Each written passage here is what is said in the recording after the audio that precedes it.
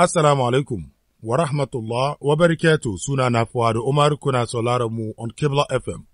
Website mu www.kiblafm.com. Ku log on, akwai shirye-shirye mu da zai muku amfani, kiblafm.com. Za mu zo mu have wani very interesting kuma educative discussion game da aljannu. Last week akwai wani bawan Allah wanda ya zo kan Kibla FM, ya zo muna bayani game da wanga aljannu da yanda suke fitinan ‘ya'yan Adam. Kaga wani na nan rayuwan shi in aka raba rayuwan rabi, za ka gan kamar 50% rayuwan da shi da aljannun kake janin jaka, suna fitinan rayuwan wannan mutanen. Wasu kuma turan da suke zuwa kuma za su kama wanga fada, aran da za su koma. To wasu bayan Allah suka ce wai akwai anyan samu a magance wannan situation ga anyan da ake bi a yake mugayen aljannun nan. Bawan Allah da ya zo muna bayani last week shi ki tare da mu, in kun tuna yana bi daga Kano, Nigeria, kuma ana kiransa Mallam Ibrahim Kano. Muna masa sallama na musulunci, muna ce salamu alaikum wa rahmatullah wa barakatuh Mallam Ibrahim Kano. Wa alaikum salam wa rahmatullahi wa barakatuh. Mallam Ibrahim, muna maka godiya da ka samu lokaci ka zo mu ci gaba da sauran tattaunawa game da wanga alitu aljannu da yanda suke fitina mutane, su kama wani su aje shi ciwo shekaru yana nan bai san yanda zai yi ba, su kama wata kuma su ana ta aure tana nan shekaru ba san da za ta yi ba, za ka ga kuma ga wata mace kuma tana nan da kyauta, tana nan da lafiyanta, amma aljannu shi su mai da ta useless, ta yi, ba gane me ke faruwa. To, kai nan so wuri wannan ilimi na yakin aljannu, a yake aljannu, kana gaba-gaba, waɗanda suka san ka sun san wannan, kuma ka kyautata muna with so much knowledge last week. Za mu ci gaba da wato wannan tambayoyin. Cikin waɗanda aljannu suke shige su fitine su, akwai wani na kagan kamar shekarun shi ya kai inda yake, yana ya shi da kanshi ma, ya zauna yi tunani gan kamar wani su ababa game da shi bai da normal, ko ku akwai alamun iskokin na fitinan mishi. Wani na ya gan haka ne shine wanda yake, adult, ya girma yana da hankalin shi, shi yana sinte wannan abin. Akwai wani su kuma na nan su yi girma, amma ba su gane behavior su, kamar ga yanda yake. Akwai wasu kuma haka nan ne, amma akwai wasu da yake yara ne, daga jinjina an haife shi, da an zo da shi sabo ya shigo duniya ko an haife yariyan. For the first few months baka gane alama kamar akwai wani kila shanin iskokin tare da jinjirin ko jinjiran, amma after kamar wularen 2 years, 3 years, 4 years, she ka gan kamar akwai wasu ababa da ya kamata yaro ko yariya wannan lokacin tana yin ko yana yin, shi ka gan kamar wannan yaran ba su yi. Years to follow kuma shi so ma gwada alamomin iskoki. To, tambayan shin, aljannu, mugayen aljannun ga, suna su shige yaro ko yariya gabanin ma a haife mishi, ko dai a'a suna jira ne da an haife mishi, sai su shige mishi su so mafitinan nan. Tambaya na nake so a muna bayani a kan ki ne su mu ci gaba da sauran tambayoyin nan. Na Mallam Ibrahim Kano. Bismillahir Rahmanir Rahim. Alhamdulillahi Rabbil Alamin. Salatu wa salamu ala man la nabiyya ba'dahu. Nabiyina Muhammadin wa ala alihi wa sahbihi ajma'in. Alhamdulillahi alladhi ja'ala al-ulama'a warasatal anbiya. Alhamdulillahi alladhi ja'ala al-ilma nuran lil hayat. Alhamdulillahi alladhi ja'ala al-insana ملكا لهذه الدنيا. الحمد لله الذي أرسل النبي فينا خاتم النبيين وإمام المرسلين. أما بعد السلام عليكم ورحمة الله وبركاته. kamar yadda kai tambaya akan cewa wai shin yara aljanu na iya shafar su sun na ciki ko kuma sai bayan sun zo duniya su kan shafe su. Haka ne, babu shakka aljanu na shafar yaro tun yana ciki kafin ma a ce an haife, kuma suna iya shafar shi bayan an haife shi, amma yadda suke shafar yaro tun yana ciki shine kamar a ce wasu iyaye idan suka zo saduwa sai ya zama na cewa ba su yi addu'a ba wacce addinin musulunci ya tanada mu sai su kusanci juna a haka. To a wannan lokacin shi ma shaidani yakan zo sai ya tara da wannan uwar yayin da uban yake tarawa da su. To tun suna ciki sai wannan aljanin su tafe su.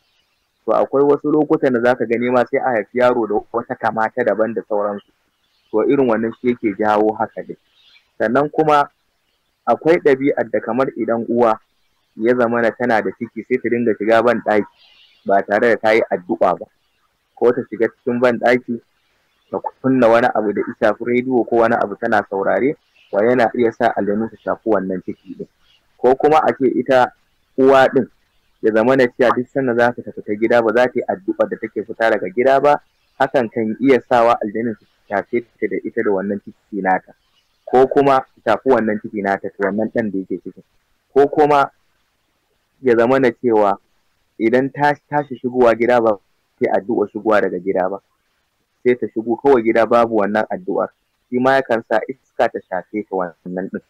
Yawwa, sannan kuma wannan yakan jawo wa uwa idan tana da ciki din ya zama na cewa tana yawan halartar gurare wanda take zaben Allah ne, kamar rawa, ma'ana waƙe-waƙe, ko yawan kallon fina-finai marasa kyau, to yakan sa ta zama ba ta da tsari, aljanu na iya shafar jikinta.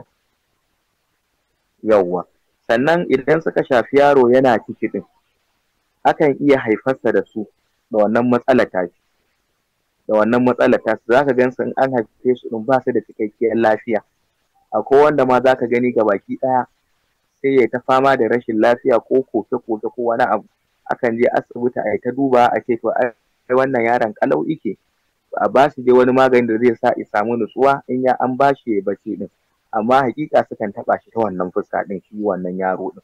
Ko kuma ka ga wani zubin idan suka shafi yaro din ta fuskar da na faɗa ta bayan rashin yin addu'a wajen kusantar juna din, kaga an haifi yaro gabaki ɗaya kamannin shi ba su yi kama da na ɗan adam ba. To irin wannan sukan faru, ilimi ya bayyanar da haka din. Shi yasa ake so iyaye su tsaya da kyau wajen idan suna da ciki wajen yin addu'a da ambatan ubangiji yanda ya kamata. Shi yasa lokacin da ai Maryamu babar Annabi Isa alaihi salam da ta haifi a lokacin da kai baban Maryamu ta haifi Maryam din, sai take cewa inni sammaituha Maryam wa inni u'izuha bika wa zurriyataha min ash-shaytanir rajim. Sai ta faɗi wannan, ta ce Allah ina raɗa mata suna Maryam kuma ina nema mata tsari da zurriyarta daga shaiɗan korarre jefaffe daga rahamarta. To kaga kenan wannan a iyawa na addu'ar ilimi ya nuna cewa aljanu na iya shafar yaro tun yana wannan karami din. Sai tambayar ka ta biyu da kake cewa suna haifar yaro bayan an haife shi, bayan an haife shi suna shafar sa mana. Shine ai annabi yake cewa kowanne yaro ana haifarsa ne tare da abokinsa wannan shaidani, tare da shaidani. Har sahabbai suke cewa Rasulullah ko hatta ka ice hanni amma ne galaba akan nawa shaidanin ni ya musulunta. To kenan kaga idan yaro aka haife shi akai bayan wannan nashi din, to wasu mugaye daga ciki suna iya zuwa su shafi yaron yana karami, sai ya taso da irin rashin san abin da ya shafi addininsa. Duk wani abu na barna da na wasanni su ne a gaban ɗabi'ar ta dinga saba da ta sauran yara, kuma iyaye suna ta bashi tarbiyya iyayensu, amma hakan baya yiwuwa. To wannan gaskiya yakan faru hakika. Wannan tambaya taka hakan yakan sami yara bayan an haife su din. Shi yasa ma musulunci yake idan aka haifi yaro, dan haka sai a raɗa aka kama magana akan yi mai kiran su sallah, ko kuma akan nema mai tsari daga shaidanu din, kamar inda baban Maryam alaihi salam ta mata yayin da aka haife ta. To shine ake so lalle mutum ya tsaya da kyau akan addinin shi da abin da musulunci ya koyar da shi. Saboda haka idan ya bi wannan ya tsaya da kyau, to zai samu tsira a wannan rayuwar ta, kuma zai samu nisantuwa da kariya daga aljanu. Ai shi yasa Allah ma ya gaya mana a cikin Qur'ani, ba dan addu'ar ku ba ma da ubangiji bai kula da ku ba. To kenan kaga babu yanda za a kace ka iya aljani, domin shi yana ganin ka kai baka ganin, kamar yanda Allah yace shi shedan da kabilar suna ganin ku ta inda ku ba kwa ganin su. To wannan kenan. Mun gode kuna sauraron mu Kebla FM, suna na Fuad Umar. tare da mu a wannan lokaci, Mallam Ibrahim Kano, wannan expert, in ya zo wurin a cire aljanu wato da suke fitina ‘ya'yan Adam, mutane, kaga kamar mutum yana nan rayuwar shi aljanun su kiya, to Mallam Ibrahim Kano field shi kenan, in ka zo Kano, in ka ce wai wa'an yake suna da wannan knowledge, to za ka ji Mallam Ibrahim Kano yana gaba-gaba, kuma yana ba da bayani wanda yake yana da ban mamaki. Mallam Ibrahim Kano yanzu wanga aljanun wa'anda suke fitinan yara in a haife su koko gabanin a haife su, in za a yi cire wannan aljanun nan, anyan da ake bi in za a cire ma babba kamar wanda yake adult, the same anya guda-gudan ake bin in za a cire ma yaro, ko dai a'a akwai different strategy da ake use. Ina so muna bayani na. Yawa shi yaro in ana so a raba shi da su ba kamar babba bane. Tunda shi bai riga da ya sun zauna da kyau a jikin nashi ba. Shi yaro in za a cire mai su akan ɗauki addu'o'i wanda manzo alaihi salatu wassalam ya koyar da mu. Sannan akan ɗauki ayoyi daga alƙur'ani a karanta wannan yaron, ko kuma a dinga tofa masa su a ruwa, ko a dinga tofa mai a kansa in zai fita, kamar inda annabi yake wa Hassan da Hussein ya kasa musu irin wannan addu'o'i. To akan yi wa yara irin wannan, aljanin da ke jikinsu yakan bar su ya yi nesa da su, kuma akan yi ƙoƙari a dinga nusar da su abin da ya tafi addini. Lallai zai ce wannan jiki fa ba abun zama ba, sai ya tafi ya kyale su, da bambanci da babbashi. Akwai aljanin da zai shiga jikin mutum babba haka ba zai nuna ba, sai ya yi shekara 30, 20, 15, 16 a jikin wannan mutum. Tun yana yaron ike bin shi har suka girma yana tare da shi, kuma kafin ya bar shi din wani ba zai nuna ba, sai kamar in ya bar ƙasarsa ya tafi wani gun karatu, ko kuma a'a in ya kama wani abu na addini, to anan zai nuna ya kokari ya ga ya hana, hakan bai yiwu ba, yi kokari ya hana shi. Wow. Shi yasa aljanin zai ya zauna jikin mutum ya yi shiru, in ka tashi wani abu alhairi abin da zai kai ka gaba ce ya soma bori, ya soma fitinanka. Sai ya hana ka. Wannan ma idan yana jikin ka din, idan kai babba din ne ya daɗe din, daga kayi magana zan je in magani, to wallahi sai su hana ka kwata-kwata, gaji ba za ma ka iya maganar ba, ko kayan kura za ka yi sai ka ce bari in fata. To suna wannan. Wow, interesting. Na'am. Sallah ko jin iyaye ko ziyara ko kyautata mahaifiya sai ya hana ka, sai ya sa ka lalle sai iya matarka za ka dinga yau. To kaga duk wanda kuma ya fifita matarsa kan mahaifiyarsa, kaga da matsala, to sukan sa mutum ya yi wannan. Yawwa, sai ɗanin aljanu kenan. Masha Allah. Kuna sauraron mun Kibla FM, suna na Fuad Umar, tare da mu a wannan lokaci wato Mallam Ibrahim Kano, wanda yake expert ne, ya zo wurin cire aljannu, wato fieldin shi ne. Wai, wani aljannu, in ka tashi za ka yi alhairi, za ka shiga cikin wani abin da yake zai kai ka gaba, wai da yawansu lokacin su ma suke nuna bakin ciki, su soma tutuma jikin mutum. Domin wannan ya bari na yi wani tunani, ka gan ka ba wani na nan, aljannai suna fitinan shi, suna yin shi kai da kai. Wani lokaci su bar shi ya yi shuru, ana nan kuma abin ya zo tashi. Shin me yasa yake yin haka nan? Me yasa wasu lokaci ka gan kamar sun fitine mutum, sun fitine shi, ana nan kuma su ba shi watanni kamar 6 kuma na hutu, sai su zo kuma su shiga kuma su soma rigiman nan. Akwai abin da yasa ina so a muna bayani Mallam Ibrahim Kano. Yake sa wannan su din su ban mutum kuma su dawo. Alamu suka nuna wannan mutumin akwai wani abu da yake sakaci da shi na ibada ta wajen bin Allah ko addu'a, yakan yi sakaci da irin wannan, ko kuma yana sakaci ma da neman maganin su kansu din, to wannan yana ta irin wannan matsala din gaskiya. Su bar mutum kuma su da kenan jikin ya zama musu kamar gida ne, duk sanda suka ga dama za su zo, kamar gida ne wanda kofar take a buɗe kurin, duk sanda ka ga dama za ka zo ka shiga so ka fita. To gaskiya, amma idan ya tsaya da addu'a da kuma samun maganin su ɗin kansu, to in Allah iya da in sun tafi ko da sun dawo za su ga jikin nan a kulle ita, ba da masa shiga jikin. Ya samu kusanci da Allah ta hanyar bauta mai, ta hanyar yin ibada yadda ya kamata. Na'am, mun gode. Kuna sauraron mun Kibla FM, suna na Fuad Umar, tare da mu Mallam Ibrahim Kano, wanda yake expert ne zo wani shanin aljannu, ciwon iskoki da yanda suke fitina ‘ya'yan Adam. yanzu in ya zo wurin shanin maganin ga da ake ba mutane kuma a taimaka musu ya su samu sauki a raba su da wannan mugayen aljannu.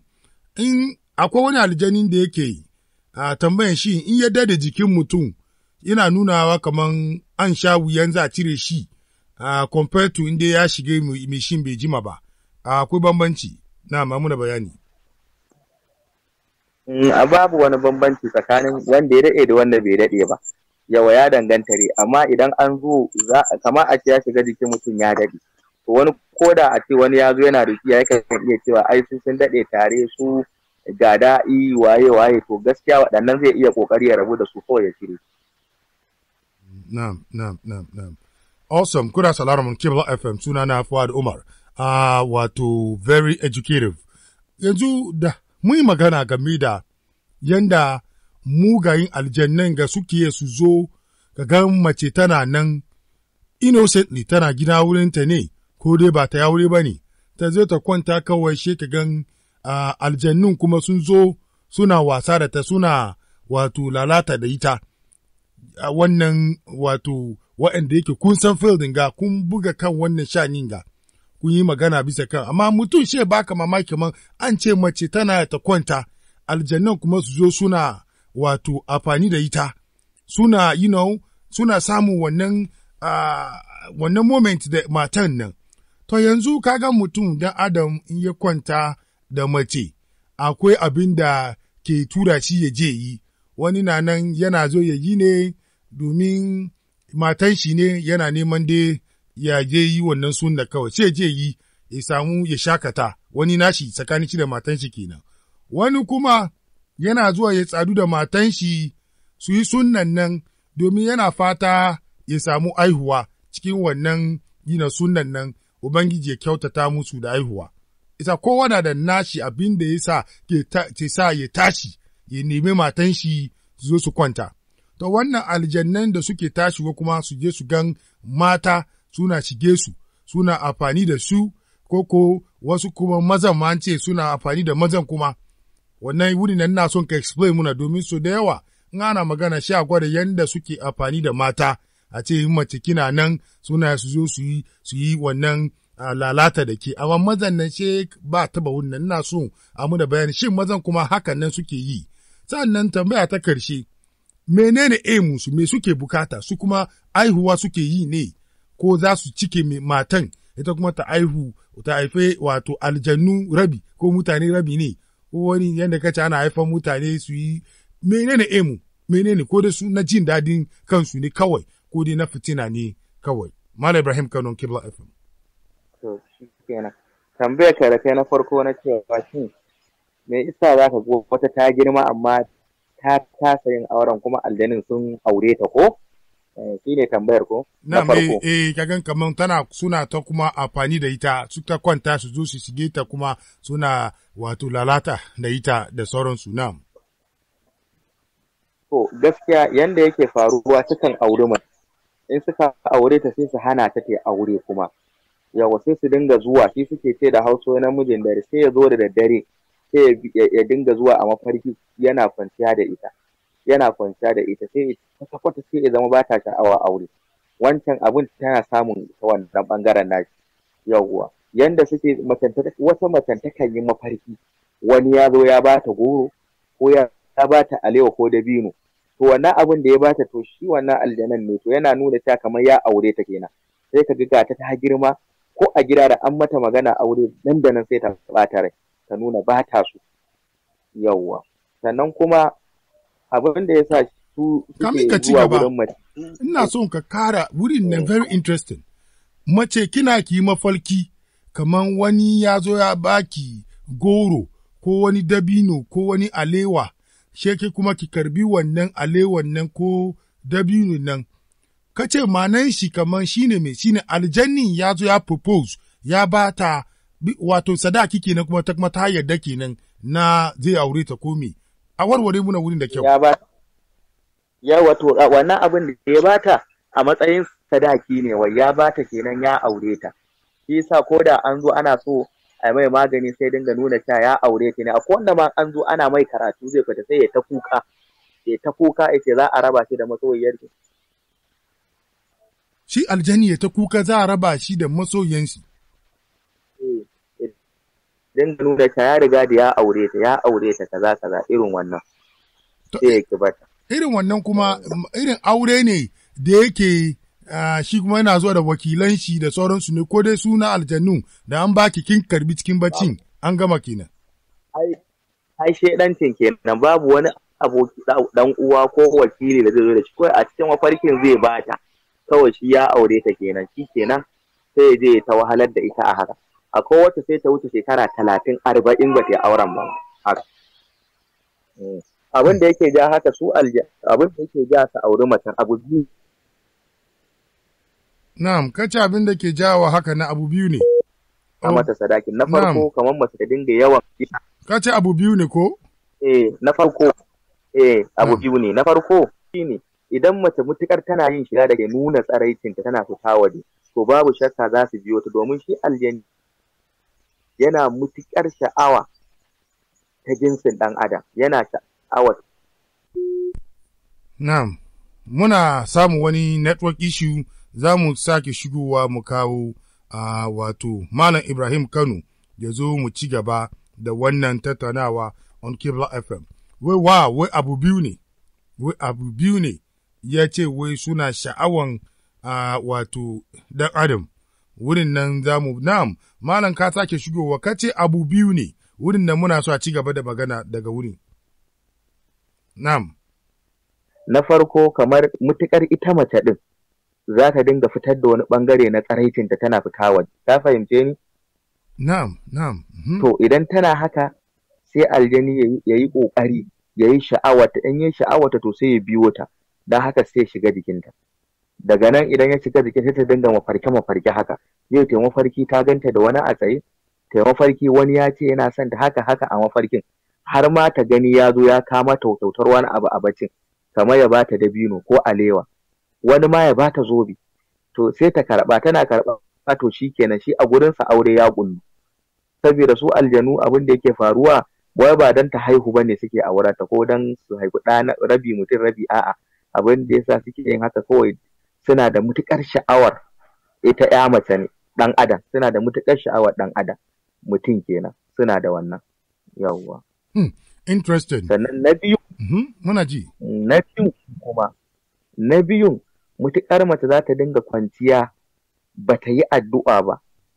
Ka san za ta sa kayanta na bacci da sauransu ta kwanta babu addu'a ba komai. To su aljanu akwai waɗanda kawai kai tsaye suna shigowa cikin gidajen mutane. Shi yasa manzo yace in zaka rufe kofa sai ka ce bismillah. In zaka buɗe ka bismillah to ba su iya shigo muku wannan gidan ba ɗakin. To in dai an bar ɗaki a haka ta kwanta to nan ma suna iya zuwa su dinga saduwa da ita suna yin wannan. Yawwa. Kuna sauraron Kibla FM, suna na Fuad Umar. Wannan wato very educative. To yanzu ƙarin bayani bisa kan mazan kuma yanda ake aljannu ke su kama matan su aure su kamar yadda ka nuna kaga kamar mace ta kwanta ka mata liwa ta yi mafalki an ka mata wannan kyauta ta karbi ka ce alama ne kamar aljannin ya biyo ta ya aure ta. To namiji kuma ya kwanta kuma wani anya aljannu ke zuwa su mishi wannan abu suna sha'awan mazan kamar yadda suke sha'awan matan ko dai a'a mazan kuma wani abu daban ne an muna bayani.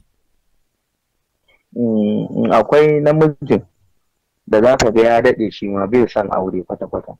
To akwai wanda shi kansa aljanar sai ta zo ta aure shi, ta gan shi kurin ya yi mata, kamar inda za ka ga wani ka ji kana son shi ko ba haka. To ita ma ta haɗu da shi a hanya ko a wani gu sai ta ji tana son shi, don haka sai ta biyo shi. Idan ta biyo shi sai ya dinga mafarki da ita. Daga nan sai ya ta mafarki yana saduwa da ita haka, to daga wannan lokacin ta aure shi kenan. Ba wani abu shi da ta kame ta haka za ta dinga yawan zuwa gurin shi yana ganin ta a mafarki. To daga nan sai ya zama na shi baya bukata aure kwata-kwata a rayuwar shi, babu abin da yake so, baya burin komai.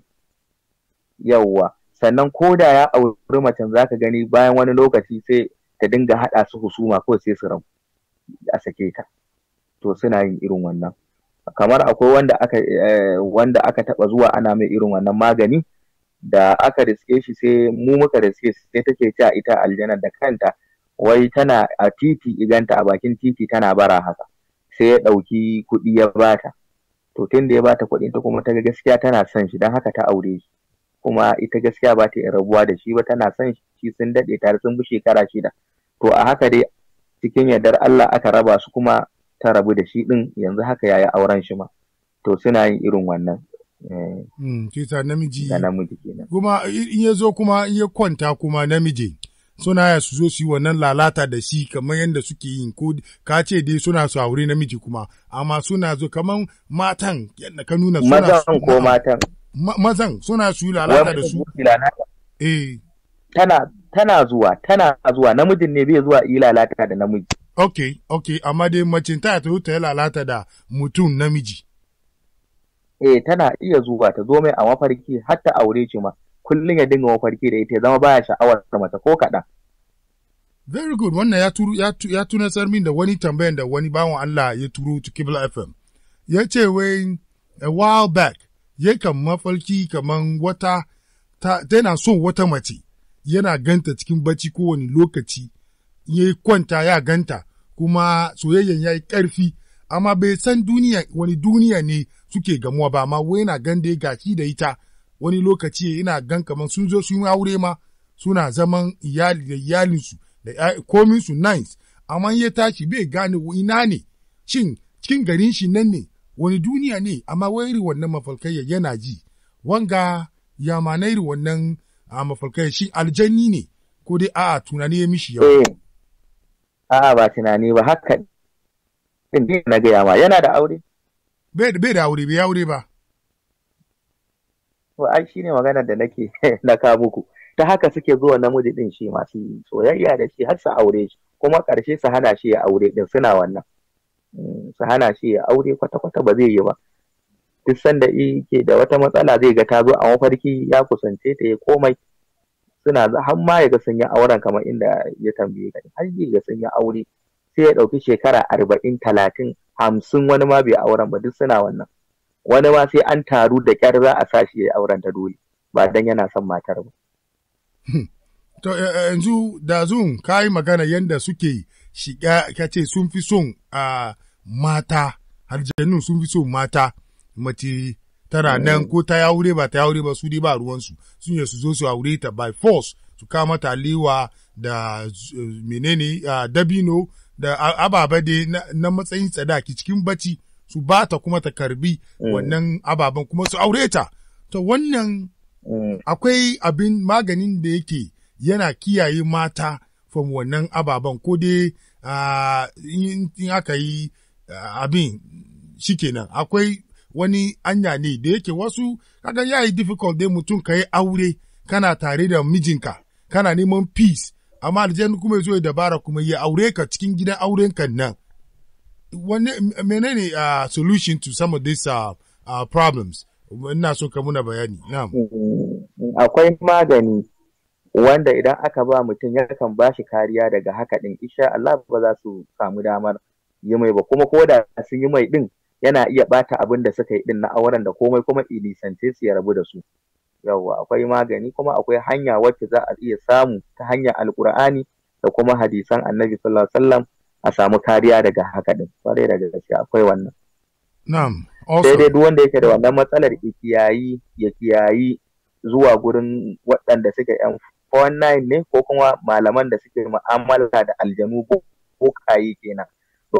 Domin in aka je irin wannan gurin ba za a samu magani ba, sai dai wasu aljanun masu daɗa a jikin mutum, abin da yake faruwa a gurin mutane da yawa. Akwai wacce za ga aljani da ke jikinta ɗaya ne, amma ta ji gun wanda boka ne sai ga sun zama guda 10 har 50 a jikinta. Sai saka in mutum aljanu na fitinan mai shi, sai mai shi ya je wurin boka a ji a taimaka, aljanun suna karuwa mai shi. Karuwa za su domin asara guda biyu. Kaga na farko annabi ya ce idan ya je yadda da magana shi wannan boka, to zai yi sallah ne ta tsawon kwana 40 ba a idan bai yadda ba kai, zai sallah ta kwana 40 ba a karɓa ba. Tuba kenan, sai kwana 40 ya ne ba a karɓa sannan tubansa ya cika. Idan kuma ya yadda da abin da bokan ya gaya mai, to ya ƙaryata magana da ya ƙaryata alƙur'ani kenan.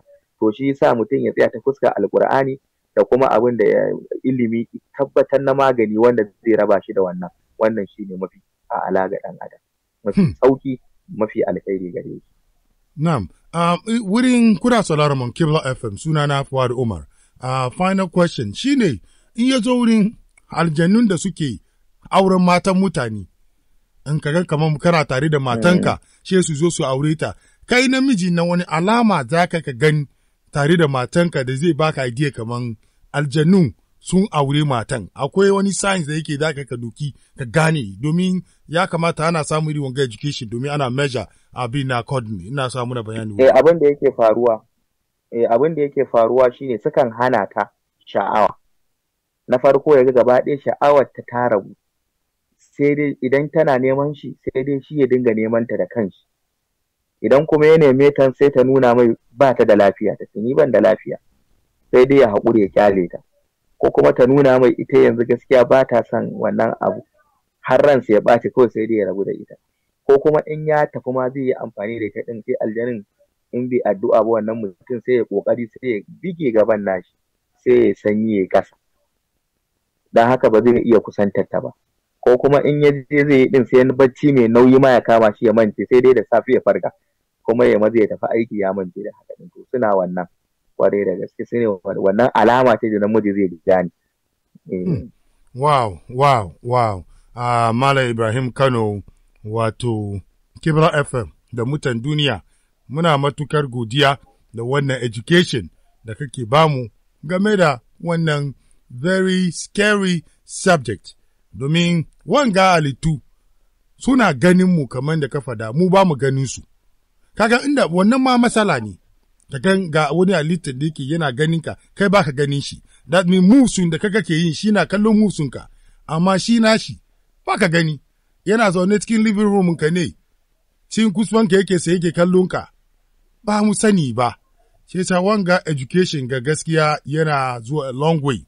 Muna maka godiya matuka, muna fata zuwa gaba kuma za mu zo da ka back on Kibla FM, mu zo mu ci gaba da wannan tattaunawa. Kuma wato gabanin ka sallama kuma, boka ka ce wai wanda ke da ilimin, wanda ke da wato ciwo irin wanga, ciwo iskoki da aljannu ke fitinan shi da sauransu, ka ce wai mai shi kuskure ya je wurin boka, aljannun suna karuwa. To, akan haka nike son, bokan kuma wasu suna samun wuya, bai da easy su gane shin wane ne bokan nan, domin wasu na nan ababa na ban mamaki duka wurin su boka ne. Sai sa ina so a doki minti 1-2 a muna magana a wannan bokan, in an aka ce bokan wane ne kuma ya so mu fahimce su domin an gan su a kiyaye. Na'am, Mallam Ibrahim. Na farko, bokaye suna da kamanni da yawa da da suka saje da mutane, amma mafi girman kamar su suna mu'amala da aljanu. Sannan kuma in ka je gurin su sukan iya umarta ka da yin yanka, su ce ka yanka ɗan akuya fari, ko kuma su ce ka yanka kowanne kala abu, ko su ce ka sai farin nono, ka sai nono kai sadaka da shi, ko su ce ka yi abu kaza. Wannan alama ce ta waɗannan mutane bokaye ne. Ko kuma an ka je gurin shi sai ya nuna ya tambayi aljani, ya sanar da shi, sai ya ce mai to wannan abu ya nuna ma shi ya san gaibi, ya san abin da yake ɓoye, ba kuma wani ilimi ike da shi da ya shafi wani ɓangare ba, a'a kawai shi harka ike da aljanu. Irinsu su ne Allah ya gaya mana a can ike cewa anna lamasna sama fa wajadnaha muli'at harsan zuwa ƙarshen aya. Aljanin suka ce lokacin da suka hausa sun same ta cike da tsaro, sai suka ce mun kasance da na qa'udu minha maqa'ida lis-sam' fa man yasmi al-an yajid lahu shihaban rasada zuwa. Kaga wannan suka ce yanzu kan duk wanda ide zai samu kaza. Su yanda suke aljanin bokayen ne, sukan hau sama su saurari wata magana tsakanin mala'iku wanda suke raba saƙonni, sai su zo su ɗauko ɗaya da ƙyar ɗin tauraro ije ko su, sai su rarraba tsakanin, sai su ƙara ƙarya guda 99 a kai. Wannan ɗayan ce gaskiya kawai, sai su gaya bokayen, sai bokayen su dinga gaya musu ƙarerayi da yawa. A ce ka je ka sai ka yanka ɗan akuya kaza, ka yanka rago kaza, ka yanka agwagwa, ko ka yanka kaza, ko kai sadakar wake, ko kai sadakar abu kaza. Duk suna yin irin wannan, alamu ne na boka wannan. ko kuma ka je gun boka ya ɗauko carbi ya gwada ma wani abu da shi. Kuma akwai wanda sukan yi ma kamar suna bokancin sai su ɗau Qur'ani sai su faki idanka su nuna kamar da shi suke amfani amma bokanci ne, su ce sai su ce meye sunanka, in ka faɗa sai ya ɗauki wata sura ya karanta, sai ya ce zai cire wani part daga wannan sura. Idan ya cire, saboda haka za ta ba shi ma'anar abin da yake so da kuma abin da ke tare da kai, sai ya gaya maka. To wannan alama ce ta bokanci. Malamai sun yi magana akan haka kwarai da gaske. Wow, Mallam Ibrahim Kano a Kibla FM da Butan Duniya, muna maka godiya a kwarai da wannan amfanin da kake kawo muna na karatu. Don fildin ga mutum ya shiga Kano ya ce yana neman kwararru waɗanda suke yakan mugayen aljannu da ka ce Mallam Ibrahim Kano, to an san shi, amma wato kaɗan suke bude baki suke karatar da mutane, suke faffasa musu magana kamar yadda kake yi. Kibla FM muna godiya kwarai, muna ce maka assalamu alaikum. Wa alaikum assalam. Wow, wonderful. Mallam Ibrahim Kano shi ya zo join mun Kibla FM, ya muna bayani game da fieldin da yake shi expert ne, ya zo wurin sanin aljannu wanda suke fitinan mutane, yana da wannan background kuma inda yake wato yake strive kenan, bai da hakuri ya zo wurin kyale su da wanda yake sun samu ya help su suka ce wai very effective and direct person ne in ya zo wurin shanin nan.